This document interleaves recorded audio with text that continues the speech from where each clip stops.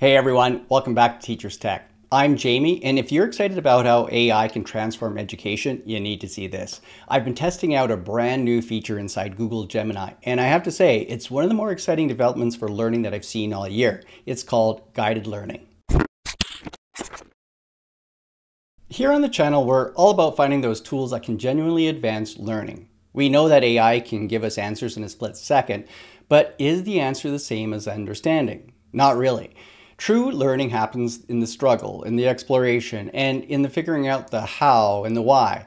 That's the exact problem Google is tackling with this new feature. So what exactly is guided learning? Well, Google's blog post, which I'll link down below in the description, describes it perfectly. It's a new way to study and learn with Gemini that goes beyond just giving you answers. Think of it as your personal AI learning companion. It breaks down complex topics step by step and adapts its explanations to help you really understand the how and why behind things. I want to give you a peek at what guided learning is all about and demo 3 really cool ways it can help you learn in different subject areas. Before we dive in, make sure you hit that subscribe button so you don't miss my upcoming video. I'll be doing a deep dive into how to learn with Gemini, where we'll explore all the features and give you tons of examples to use in your own learning journey. Also, check out my other videos about Notebook LM and a guide for teachers all about Gemini. All right, let's jump into our first example. Imagine you're a student trying to wrap your head around enzymes in biology. This can be a tricky topic with lots of moving parts. Let's see how guided learning can help. I want to point out you can access guided learning under Flash. You'll see it as one of the features, and also Pro. I'm going to be using Pro. I find it just works best that way. So I'm going to go under Pro and I'm going to click on guided learning. And what do I want to learn? Now, in this one about enzymes, I'm thinking more about concept base. I know enzymes are catalysts, but I don't understand how their shape is so important. Can you explain that part to me?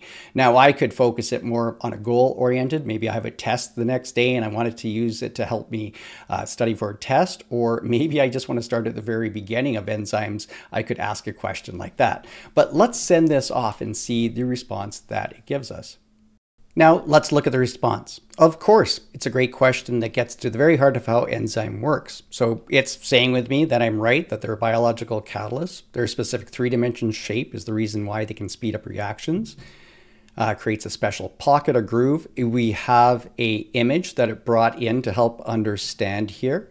Scientists often use the lock and key model that describes this. In an analogy, the enzymes lock in the molecule act called the substrate is the key. So now it's about to ask a question. So it gave me some information, but it's going to check my understanding now. Based on the lock and key idea, what do you think would happen if the enzyme shape, the lock, didn't fit the substrate, the key?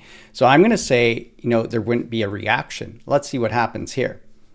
Well, it looks like I got this one right. Exactly. If the key doesn't fit the lock, you can't open the door. The substrate can't bind to the active site, so the enzyme can't help the reaction along. So it goes into the lock and key here, and I'm not a biology major, so I'm learning as I go along with this question. So instead of a rigid lock, think of the enzyme's active site of being more memory from glove and the substrate as your hand. But I like the way this was broken in. So now we have a picture that it found again. I like how it brings this in to help explain what's happening. So when the substrate binds, the active site changes its shape slightly to grip perfection. Okay, so it looks like that we have a new product after the substrate has been converted into molecules. And how are they released? What do you think happens next? Well, I kind of look like it's going to just go back to normal after the product leaves. Let's try that here. Goes back to normal. And it gives me some positive feedback. So it's just like if you're conversing with the teacher, asking questions, and you can ask questions as you go along. So tying it all together. So we established a few things, tell what we learned. Now it's going to give me another question. And if I get something wrong, it will help me with that. I'm going to say, I don't know. So you can see now it's going back a step and trying to break it down. So now we've gone through seeing the enzyme as a simple lock to understand. So it's trying to explain to me back if this explanation is helping me, and it's going to go through just like a teacher sitting down with the student, trying to go through step by step and meeting the student where they're at. If I was using Gemini without the guided learning, look at the difference here. We'll put the same question in. So notice it just goes ahead and tells me. It gives a little bit of positive feedback here, but it breaks it down all the different things, but this can be a little bit overwhelming to get all this information at once. It wasn't trying to see what the student knew or what you were trying to learn. I do like how it's putting videos and puts in images, but it doesn't go ahead and start asking questions to ask what you understand. Okay, let's switch gears. What about a more nuanced topic? Something you might write a paper on for social studies or health. Let's explore the connection between teen mental health and physical activity. I need to write a paper on the connection between teen mental health and physical activity. Where should I start? So a lot of students might feel like this. They have their research topic and we're taking a look at this about getting help to write a paper. They're trying to figure out where we start. So let's send this off and see how guided learning will help us. Now notice, it's not writing the paper for me. It's trying to get the learner to think. So this is a really important topic. The connection between how we move our bodies and how we feel mentally is powerful. There's lots of research on this. To get started, we could approach this from different angles. We could explore the science, the specific benefits, the real world challenges. Which one of these starting points feels most aligned with you? So I'm thinking, you know what? I think number 3. So I could type it in, but I'm going to put number 3 and I think it will understand what I'm talking about. So excellent. Focusing on the real world challenges and solutions can make a very compelling paper. This topic has 2 natural parts, the barriers and the solutions.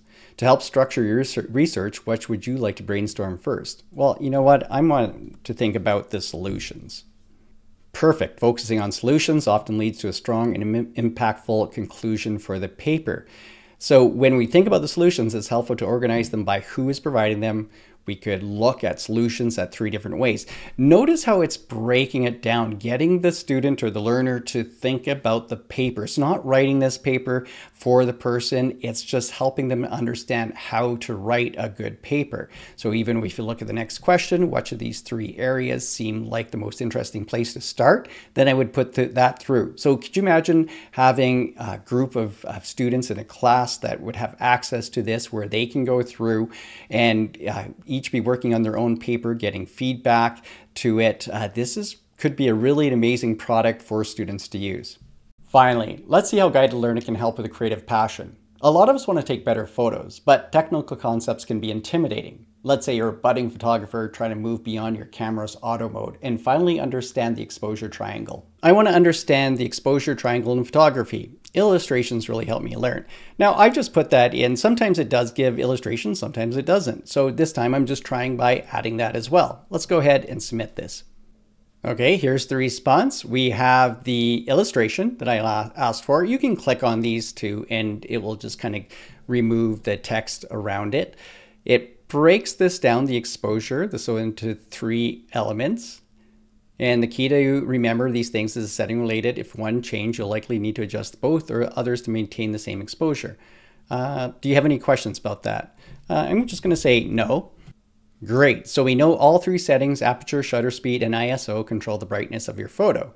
And let's look at the diagram again. According to the illustration, what else does the aperture affect besides the amount of light? So knowing that I told it that I like to work with illustrations, it's bringing me back to the illustration and asking me a question about this. So you get the idea of using these different, from writing a paper to explaining a concept to a creative passion like photography. You can use guided learning for everything. From everything I've seen, it's clear that guided learning was designed with educators and effective learning science in mind. We want students to think critically, and this tool encourages that. It's a judgment-free space where students explore their curiosity and take control of their own learning. Thanks for watching this week on Teachers Tech. I'll see you next time with more tech tips and tutorials.